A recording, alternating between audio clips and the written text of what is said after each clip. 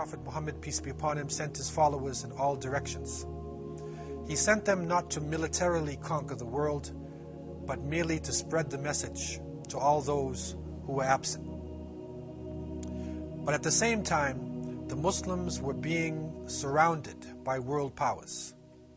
And books of history show us that on the eastern side, the Persian Empire, the Sassanid dynasty, attacked the Muslims, and the young fledgling nation responded and overthrew the Sassanid dynasty.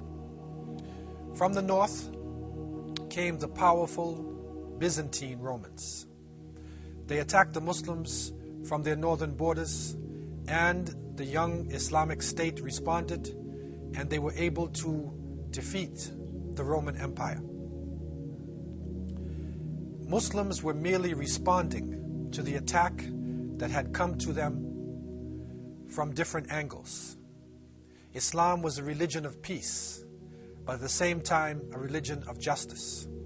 And so therefore Muslims responded to defend themselves and also for the right to spread their message throughout this planet. It is reported in 642 AD that a small force of believers entered into Egypt under the leadership of Amr ibn al-As radiallahu an, and they were able to overthrow an unpopular Byzantine Roman leadership with popular support. The people of Egypt defended the Muslims and opened up the way for them everywhere they went. And from Egypt, they continued on to the west until it is reported that they even reached as far as the Atlantic Ocean. And one of the famous Sahaba named Uqba ibn Nafi' radiallahu an is reported to have reached the Atlantic and to say that if I knew there was land across you, I would take this message for Allah subhanahu wa ta'ala. Uqba established a base that they call Qayrawan. And this became a central point for the Muslims in the area of Tunis. It was a place where they were able to take in traffic coming from the east, to deal with the people of the west, to set up a port for the Mediterranean Sea, and also to get a view and an opening to the Sea of Sand to the south. By the year 705, Islam was spreading across this region, not based upon these military confrontations. What was happening was a natural relationship where, as a result of migration, people migrating after the conquests, also trade, and the wandering of scholars and mystics. Because of this, Islam was able to naturally spread, and people who were not Muslims were able to come in contact with the Arabic language and with the teachings of the Creator of the heavens and the earth. And so Arabic, in a sense, became a lingua franca. It became a common language spoken by non-Arabic speaking people and used as a language for commerce, for science, and for communications. In 711, it is reported that the leader of the Muslims in North Africa, Musa bin Nusayr radiallahu an, responded to a call that came from believers in one God, from Unitarian Christians who were living across the straits of the Mediterranean. They were living in what was known as the Iberian Peninsula. And so in responding to the Jews and to the Unitarian Christians, Musa bin Nusayr sent his leading general, Tariq ibn Ziyad rahimahullah, who went across the straits, who landed on a mountain, and they called it Jebel Tariq. And so Jebel Tariq is now today Gibraltar. He landed on this mountain, and with a small force of approximately 17,000 Muslims, he faced the army of the Visigoths. It is reported that Roderick, the king of the Visigoths, brought an army of over 100,000 warriors, to meet the Muslims on these plains. But through the help of the Creator of the heavens and the earth, and through the justice that the Muslims were defending, they were able to defeat Roderick and to continue into what is now known as Spain and Portugal. By the year 755, this area that became known as Al-Andalus was visited by Abdurrahman al-Saqar, who was one of the leaders of the Umayyad dynasty, who had escaped the major confrontations of the East. He landed in Al-Andalus and he was chosen by the people to be Amir al-Mu'mineen. He established a city called Qurtaba, and it was in this city that he established the capital of the State of Islam in Spain, Portugal, and all of that region. This area was known as a center point religiously and in terms of civilization. Qurtaba had been a major base for the belief in Christianity, and it is reported that the Muslims purchased the land of the cathedral and they built a very beautiful masjid. That house of worship was considered to be the largest mosque or the largest house of worship in the whole of Europe at the time. Aqueducts were built in order to bring in water, and the city developed significantly till the point where by the year 1000, Cordoba or Cordoba was the largest city on earth. The water was flowing in the streets. The city became known for its fame and for its importance. Historians tell us that at its height, Cordoba had approximately 200,000 houses, 600 mosques, 900 public baths, 50 hospitals, and we find huge markets, and we find in some of the trade unions, for instance, with the weavers who were weaving cloth alone, there were over 15,000 weavers in Cordoba at that time alone. It also became known for its beautiful Jamia mosque, whose architecture is still copied today in many of the mosques and centers throughout the planet. What was interesting about this city is that as Europe and many parts of the world lay in darkness, Cordoba was a lighted city. For 10 miles you could walk in any direction in lighted streets. Running water was moving throughout the city. And knowledge was so important that the Khalifa, the Caliph Hakim II, who ruled from 961 to 976, had a private library of over 400,000 books. The following is a letter from King George II of England to Hisham III, who ruled from 1027 to 1031. He was seeking permission for an English princess to study in Cordoba. The letter goes as follows. From George II, King of England, Gaul, Sweden, and Norway, to the Caliph of the Muslims of the Kingdom of Spain, His Majesty Hisham III. We have been advised that science, knowledge, technology, and industry are far advanced in your country. Therefore, we wish to take the opportunity for our youth to benefit from your achievements, as our country lacks in these facilities and is in total darkness. We hope this opportunity will give us the chance to follow in your footsteps to illuminate our people with knowledge. My niece, Princess Dobant, and a group of noble English girls seek the favor of your academic staff, with the honor of your favor to bestow upon us the opportunity to achieve our goal. The young princess is carrying a gift to your majesty. Your acceptance will honor us. Your obedient servant, George II. This is an example of the level and the heights that Muslims had reached in this part of the world.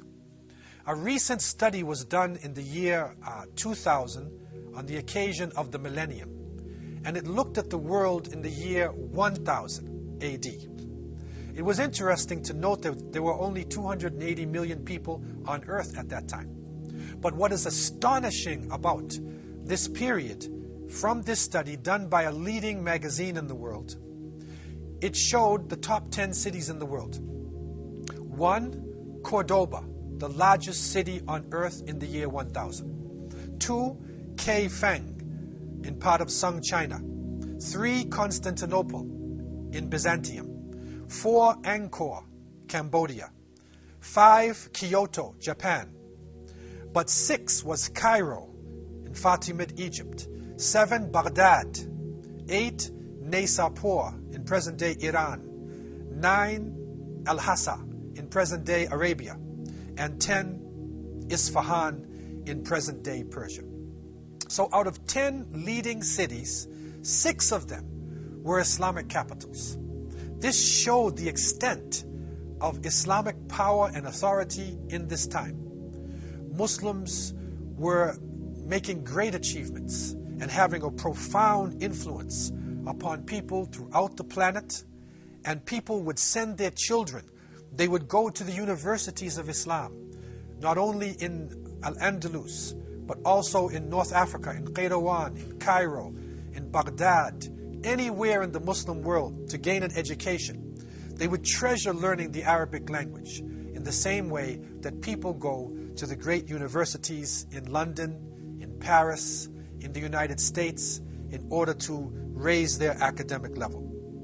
And so Muslims played a powerful role in this planet, and these cities went down in history as some of the major areas of achievement. Cordoba, known as Cordoba, was the largest city on earth. In it were great scholars, technology, science, high culture, philosophy. It was the leader of the world in many different areas. And it is astonishing today for young students to look back at history and to realize the level that Muslim scientists had actually reached. In many history books, we are told that the world went into what is called the Dark Ages. The lights went off somewhere around the 5th century and didn't come back in until around the 15th century with the European Renaissance. The reality was that from the 7th century to the 17th century, Muslims were making profound contributions to science and to all of the different aspects of present-day modern civilization. One study that was done looked at some of the sciences that were originated by Muslims, and they found some astonishing facts. From amongst these sciences were the following: algebra, which is an Arabic word, jabr; anesthesia; biology; botany; cardiology; cartography, map making; chemistry; dermatology; ecology; embryology; emergency medicine; ethnography; geography; geology; gynecology; horticulture; human physiology; internal medicine; medical ethics; metallurgy; mineralogy; modern science; modern medicine; modern arithmetic; obstetrics; optics; orthopedics; pathology; parasitology; pharmacology; preventive medicine; psychiatry; psychology; public health; pulmonary medicine; sociology; toxicology; trigonometry; urology; veterinary medicine, and zoology. It is astonishing when we go back and look at this, because we are seeing that the roots of these sciences have been cut off. We also find in a study that was done by historians that Muslims not only developed these sciences, but they also advanced others, like acoustics, agronomy, anatomy, astronomy, calculus, electrochemistry, engineering, genetics, geometry, geophysics, meteorology, physics, taxonomy, and zoology. Muslims made profound contributions, and the world at that time could not have advanced if it were not for Muslim scientists taking the knowledge of the world in the spirit of the Prophet Muhammad, peace be upon him, who had said, lost knowledge is the lost property of a believer. Al-hikmah dalat al-mu'min.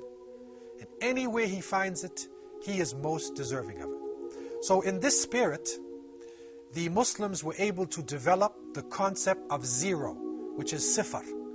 When you count today in Arabic numbers, 1, 2, 3, 4, 5, you're actually counting in the Arabic language. And that is a shock for most people who don't realize the big jump from Roman numerals into this modern mathematical system. Also, the scientific method that we use today and that universities in Western countries cherish so much was developed by the Muslims. The historical method that we recognize is so powerful today in putting together an objective look in history was developed by the Muslims, and people like Ibn Khaldun in his Muqaddimah made profound contributions to history and to sociology. And so you look at words like algebra, jabr, alchemy, from alchemia, which goes into chemistry, and you'll see literally hundreds of solid subjects and foundations of modern day science. From amongst the amazing achievements of the Muslims were important devices and substances that were introduced into the West. There are so many that we don't have time to cover them all. But here are a few. Cotton, paper, these are introduced by Muslims, not necessarily discovered or developed, but they introduced them to the West. Cotton, paper, glass mirrors, street lamps, salt, colored glass, silk, pepper, medicinal herbs, handkerchiefs, deodorant, kerosene, cotton clothing, linen, firearms, cotton balls, postage stamps, book binding, clocks, soap, astrolabes, compasses for navigation, slide rules, flasks, surgical instruments, windmills, artificial teeth, spinning wheels, globes, citrus fruits, melons, carpets, eyeglasses, and the list goes on. We even find things like porcelain, almanacs, encyclopedias, saddles for riding horses, sulfuric acid used in experiments. This introduction of culture, this transfer of information and developing of science, this is the basis of the European Renaissance, and it is the basis of the modern world that we live in today. If we look at history in an objective way, then we see that the torch of civilization did not start in one particular part of the world, but it was shared by people all throughout the planet.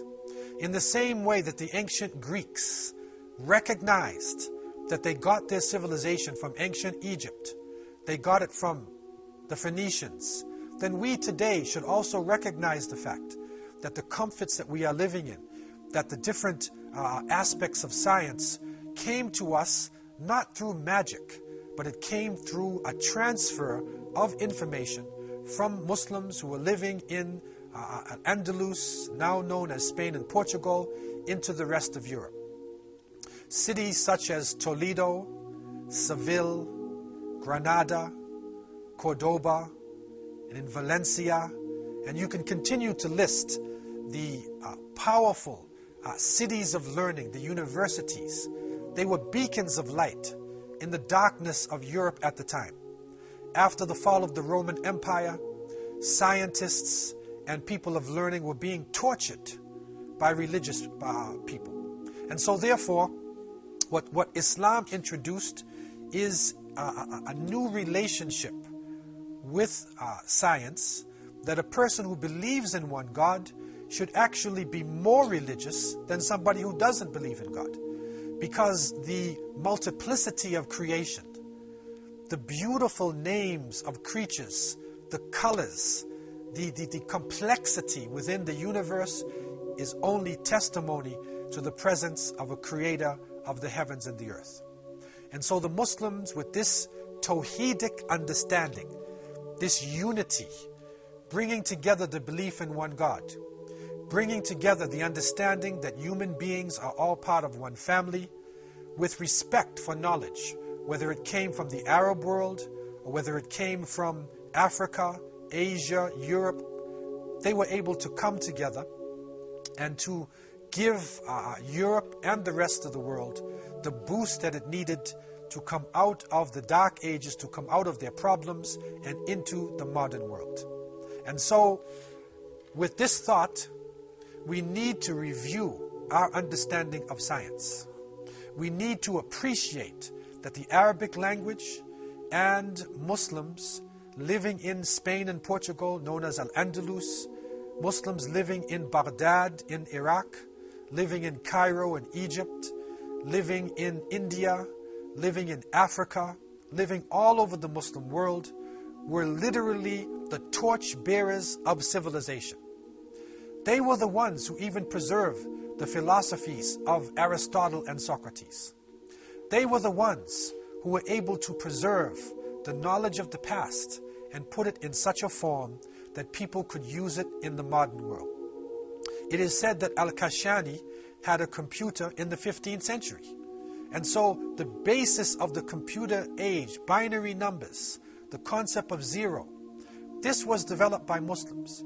And the contributions of Muslims to technology has not ended with the 17th century.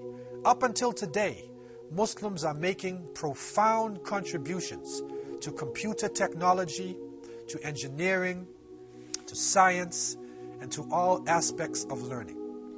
We in the world today need to keep this in our minds. We need to be able to unravel history, to go into those areas called dark areas and pull out the light. If we can do this, then maybe we would be able to appreciate each other more in this tense, confusing world today. We would be able to understand that nothing came about without a relationship with that which came before it, and that everything comes from Allah subhanahu wa ta'ala, the creator of the heavens and the earth. Such was the story of Islam crossing over North Africa and into the straits. Jebel Tariq becomes Gibraltar, the land fair seeming for the planting of citrus fruits. And some people of language even look to the word Burtaqal. They look to this land of oranges because oranges and citrus fruits introduced into that part of the world were introduced by Muslims. And the citrus fruits were flourishing better than any other crop that they had. So it became a type of Ardul Burtaqal. And so Burtaqal, according to some linguists, becomes Portugal. It is amazing when we go into the roots of terminologies, when we are objective with our history, and when we look at people throughout this planet as part of the same family. These are part of the untold stories of history. This is part of the legacy that came from the Prophet Muhammad, peace and blessings be upon him. We hope to look at the relationship of Cordoba and the achievements made by Muslims to the rest of the world. What happened to Spain? What happened to these great heights? Where did the people go from Andalusia? What happened to the Muslims who had reached such a high level of technology? We hope to be able to unlock other treasure chests and to bring out gems of wisdom that can benefit the younger generation, that can benefit historians and hopefully can benefit even the people who are ruling this planet. The Prophet Muhammad, peace be upon him, was the last of prophets and messengers, and he came to unite humanity and as a mercy to all mankind. I leave you with these thoughts in peace.